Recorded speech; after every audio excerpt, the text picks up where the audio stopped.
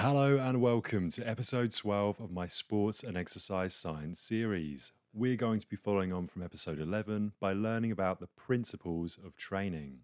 By the end of this episode, you will know what the terms specificity, overload, reversibility, and variation all mean in relation to training and sports and exercise science. The principle of specificity means that adaptations to training are specific to the training. Specificity applies to the muscle group trained, the speed of training, the intensity of training, the movements of training, and the energy systems utilized. Specificity is that physiological adaptations only occur in response to the stress placed on the body and only to the sections that experience this stress. Specificity means if you participate in an aerobic sport such as marathon running, you need to do aerobic training that involves running so that your adaptations improve your performance in that sport.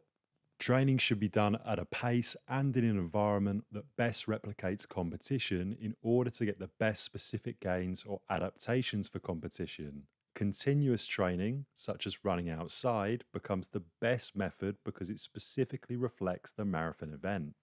Specificity, when applied to resistance training, requires that the muscle groups used in the sport are the ones being trained. Training should also seek to replicate a similar movement from the sport at a similar speed. For example, if strength training for a swimmer, a lat pull-down machine could be used to replicate the pulling movement of swimming. A swimmer doing front crawl has to pull their arm down in the water repetitively. Now let's talk about overload. Progressive overload is when the workload for a training session progressively increases as the athlete adapts to training.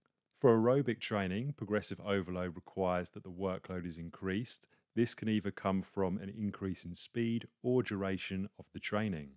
Let's say I'm training an athlete for their football season and they're doing an 80% heart rate max treadmill run at a 2% incline and 16 kilometers per hour for 45 minutes 4 times a week. The athlete will adapt to this training and eventually it will become easier for them, so it means that they could do the same training in weeks to come but with a 75% heart rate max rather than 80% because their body is adapted. As the client gets fitter, this requires me to make an adjustment in training so that training is still at 80% of their heart rate max and still producing the stress needed to cause further adaptation. For example, I might increase the speed to get the client back to 80% of their heart rate max, and this would be an example of progressive overload.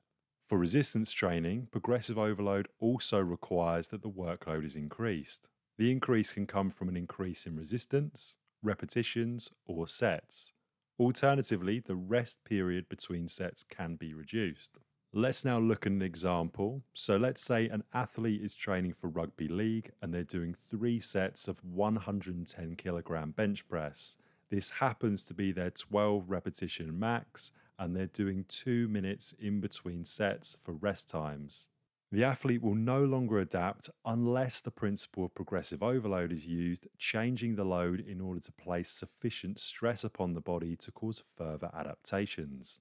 This increase in workload could be done by getting the athlete to complete 5 sets, though this could be time consuming, or increasing the weight to 120 kilograms, which might be his or her new 12 rep max.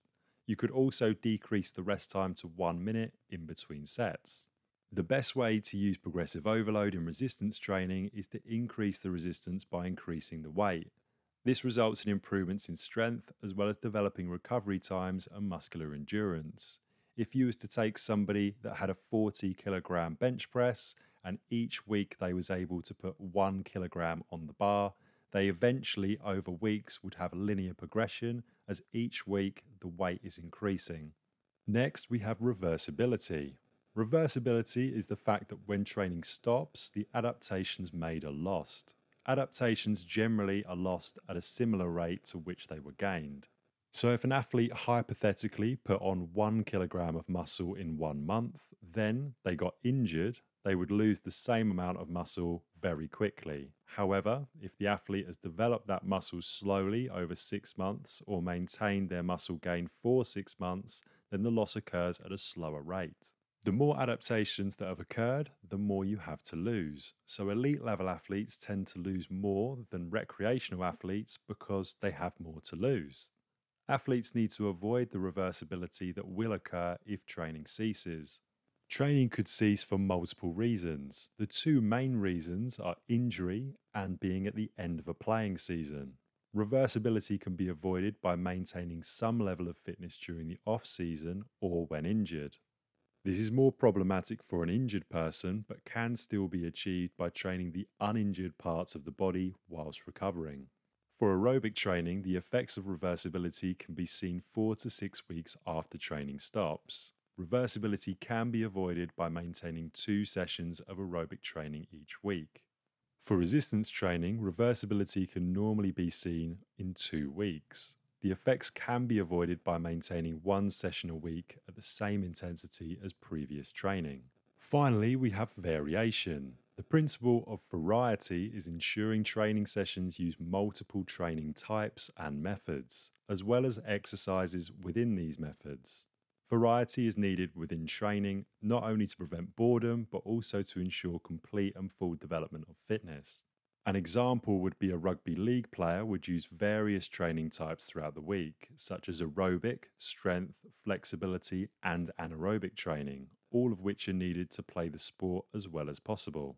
Within these training sessions, there will be a variety of different methods used, so that anaerobic training was not only always short interval training, but could also include forms of resistance training or plyometrics. Furthermore, interval training sessions do not always have to be on one stationary piece of equipment. It could be, for example, using a variety of different exercises. So in rugby, this could include shuttle runs, followed by repeated tackling, followed by agility runs. You could do this for 20 seconds on and 10 seconds off of each exercise and repeat for a desired amount of sets. For aerobic training, variety would include changes to the training method between fartlek, circuit, continuous, and aerobic interval. It would also include variations within this training. So, for example, a runner doing a 10k might decide to do the 10k on different surfaces, i.e., a treadmill and outdoor running. For resistance training, variety would mean mixing the training sessions up. This could be using free weights and machine weights, and also adding some elastic and hydraulic training in as well. It means when you train your chest muscles that you would use incline, flat, and decline activities to ensure the entire pectoral muscle was trained. Now let's recap on what we've learned. Overload refers to the principle that to produce adaptations of improvements in fitness, an individual needs to work at intensities higher than what they're currently used to. Specificity refers to the principle that any adaptations that the body makes are specific to the type of training being undertaken. Reversibility is the use it or lose it principle that while training, adaptations can be produced, they can also be lost if training stops or if the training continues at a lower intensity. And finally, variety means varying up training with different movements or different training methods that are still geared towards the client's needs and goals. That concludes episode 12 of my Sports and Exercise Science series. I hope you've enjoyed this episode, and don't forget to like and subscribe for more free and educational content. You've been watching UK Fitness Hub. I've been Travis Tarrant, and I'll see you in the next episode where we begin study on the short-term responses to training.